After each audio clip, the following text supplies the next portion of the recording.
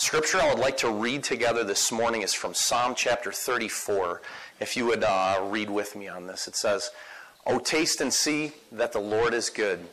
Blessed is the man who takes refuge in him. O fear the Lord, you his saints. For those who fear him have no lack. The young lions suffer want and hunger, but those who seek the Lord lack no good thing." Jericho, would you mind coming up here for a second? Didn't ask him before, so he's going to be brave. I just wanted to do a little something. If you could come up here and stand right next to me. Does anyone know what city this is? Take a guess. It's Jericho. Yeah, I thought that would be fun. That's all. That's all. I just thought that would be fun. I'm sure a lot of you are familiar with the story of Jericho, one of the best known stories in the Bible, where the children of Israel have left Egypt. They have come through, spent 40 years in the desert, and now they are crossing into the promised land. Finally, Moses has died, and God has made promises and told him to go boldly into this promised land. And Jericho is a very strongly established city that has been there for potentially 1,000 years prior to this. Jericho is a very ancient city, okay? So we know the story, the children of Israel cross in, they send spies in, and this story is incredibly rich, incredibly rich. In fact, we are going to spend several weeks on this story, and we're going to look at some details of this story and how they apply to life today, and it's going to be really good. Okay, a couple of more pictures. This is the land of Israel. If you're not familiar with where this is on the map, you're looking at the Dead Sea, and here's Jerusalem. I don't know, I can't get my laser on there maybe. There's Jerusalem right there. The city of Jericho is right here. It's just slightly northeast of Jerusalem. Jericho is inside the land of Israel. Okay, so this was part of the land that God promised to Abraham and where they went. This is, zooming in a little bit closer on Google Earth, this is what Jericho looks like today. Okay? And right there are the ruins of the ancient city of Jericho. This is where the walls actually fell, right there.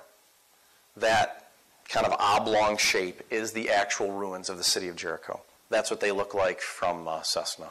And this is probably something like what it looked like at the time the children of Israel showed up. A lot of people believe that there was actually a lower wall down here as well. But what you find if you do some research online, this is one of those stories that the general public, especially people who want to discount the Bible and its accuracy, will say, this never happened. This is a story, please. The story is the children of Israel go in, God tells them, walk around the city of Jericho once for 6 days. And on the seventh day, walk around the city 7 times. And on the 7th time around, give a blast of the trumpets and a shout, and the walls will fall. When you look at archaeological data on this, you'll see the construction of the wall and that these walls actually fell. The way they were built, there's a lot of science in it, and there have been groups that have gone to study it and said, we didn't find anything. And then subsequent groups go in and they say they uncovered amazing things. They didn't even realize what it was they uncovered. And this place actually, this happened. And it's another one of the stories that kind of reminds us that we are walking on the same dirt on the same planet where these things happened. These are not a Random House book of fairy tales that we learn from. These things factually happened. This city existed. I think one of the amazing things about Jericho as a story and as a city and the details of Jericho is that there is in this story what many people refer to as a scarlet thread. The scarlet thread, if you've ever heard that term, is basically alluding to, as you read through the Bible from Genesis to Revelation, you're going to find what's referred to as a scarlet thread. And what that means is that in every story, there is a finger pointing toward a Savior coming and the redemption of mankind.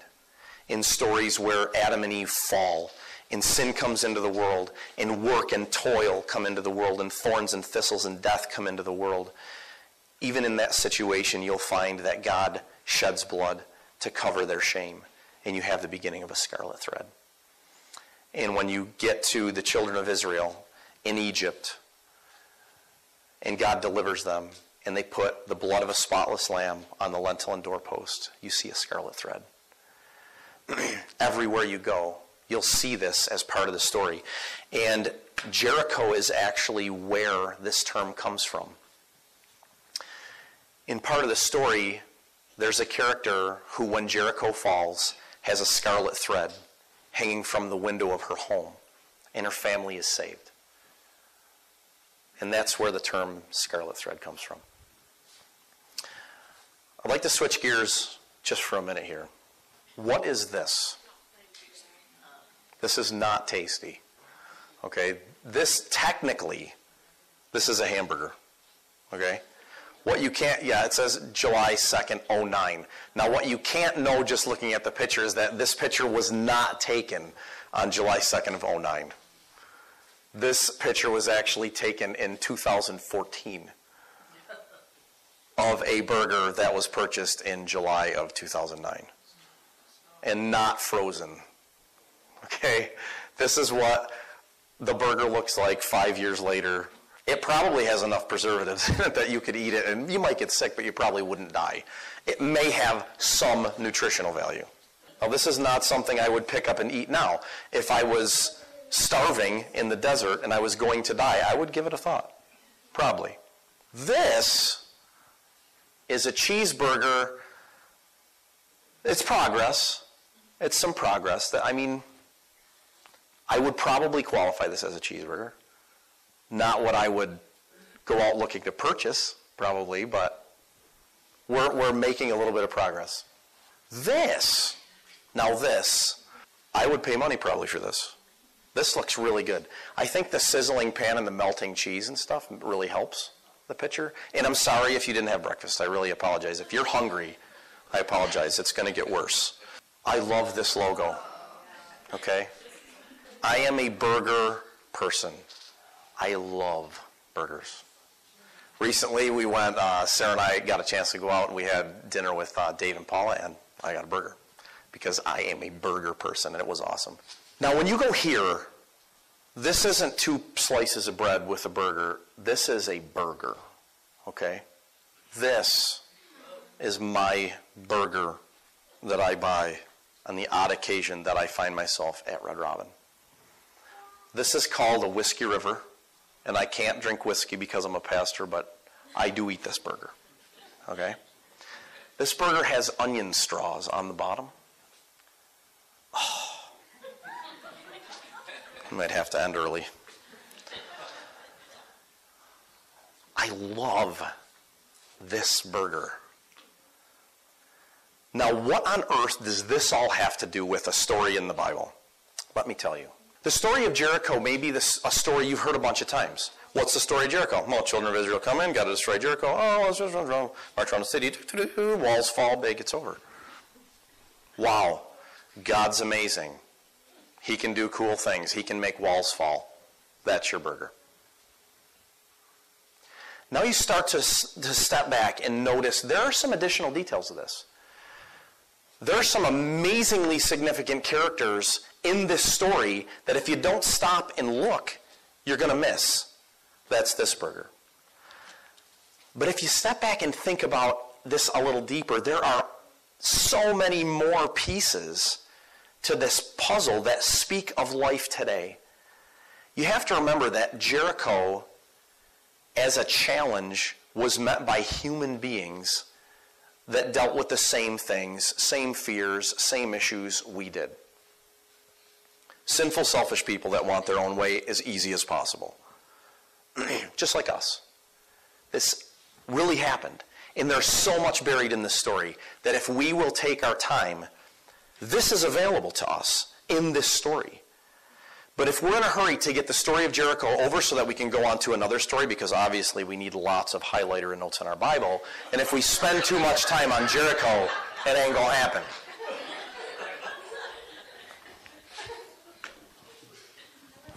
Highlighter. Right there. Joshua chapter 2. We got some highlighter. Got some more in chapter 6 if it matters to you. I'm telling you, in this story and in other stories, if you will stop, this is there. Or you can just stop at McDonald's and get a cheeseburger with just dry and just go ahead. You'll live. You'll get by. It's food. It'll do something. but you're missing this.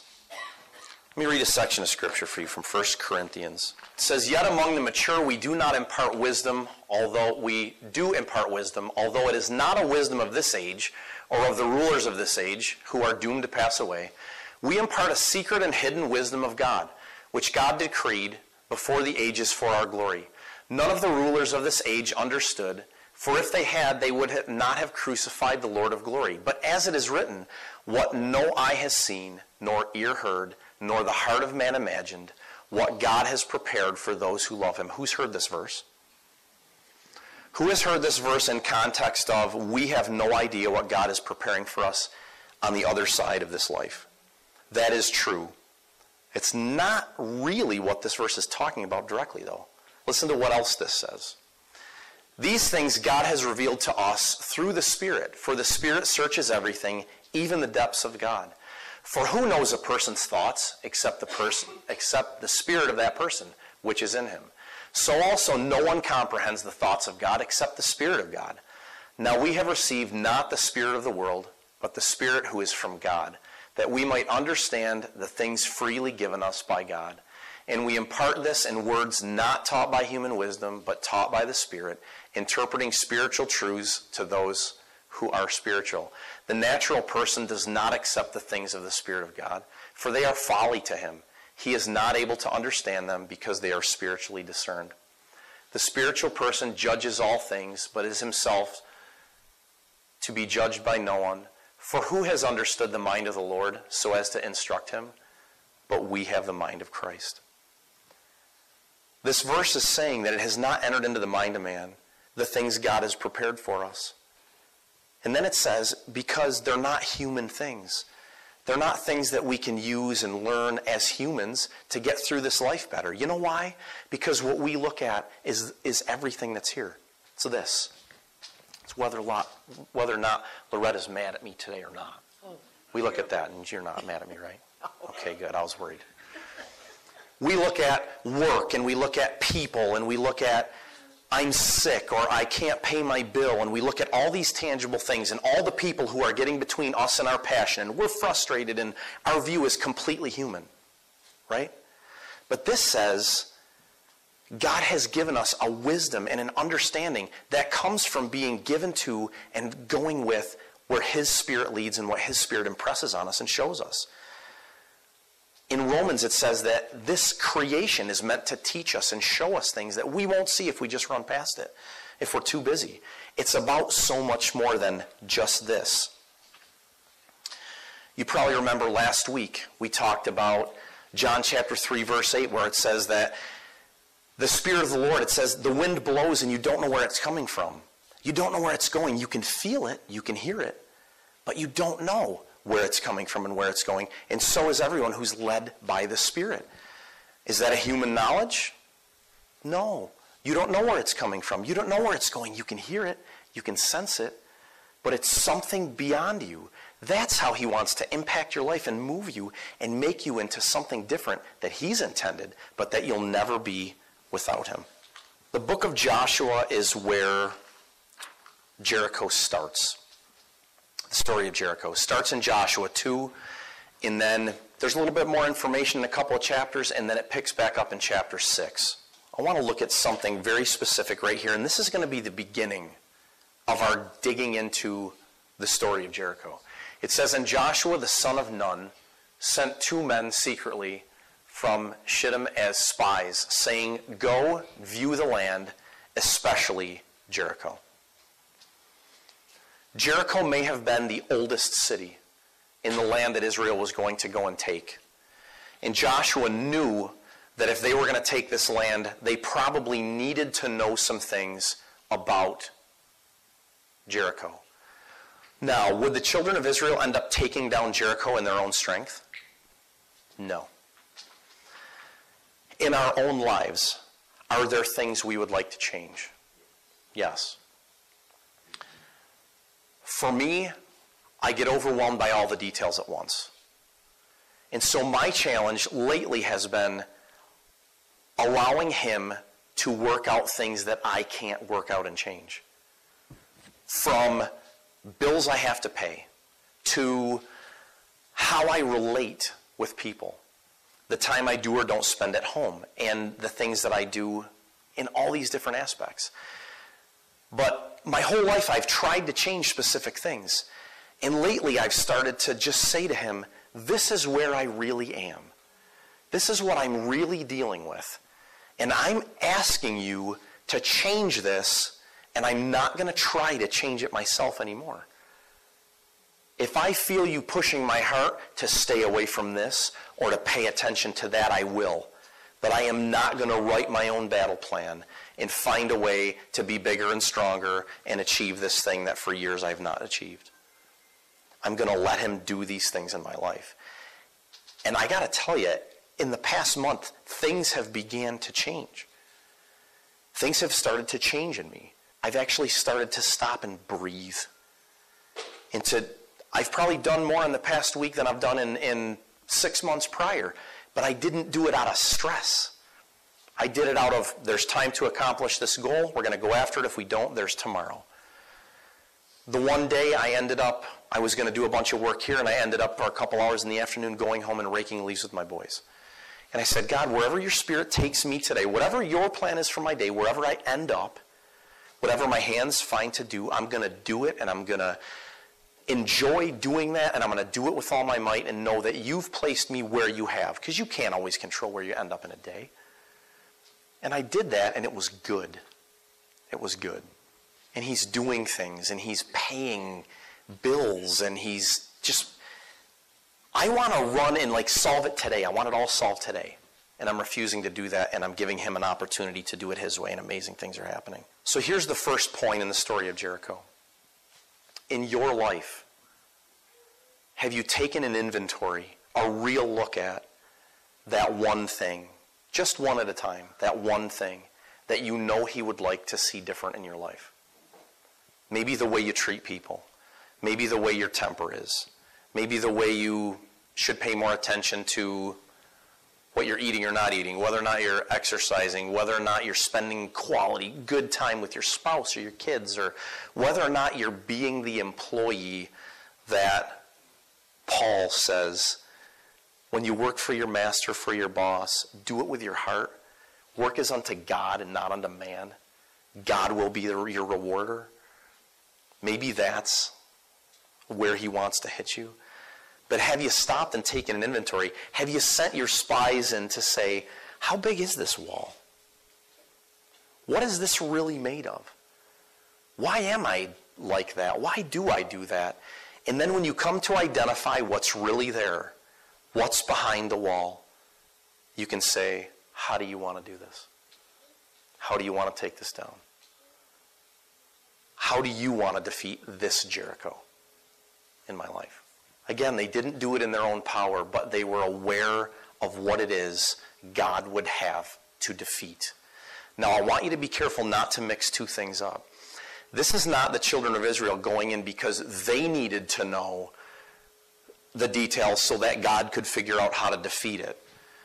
I think this is the children of Israel going in and getting an honest look at how big this problem was that God was going to deal with. See, we make the mistake of saying, I can take care of that. I can change that. I can stop doing that. It's not that big a deal. Not a big deal.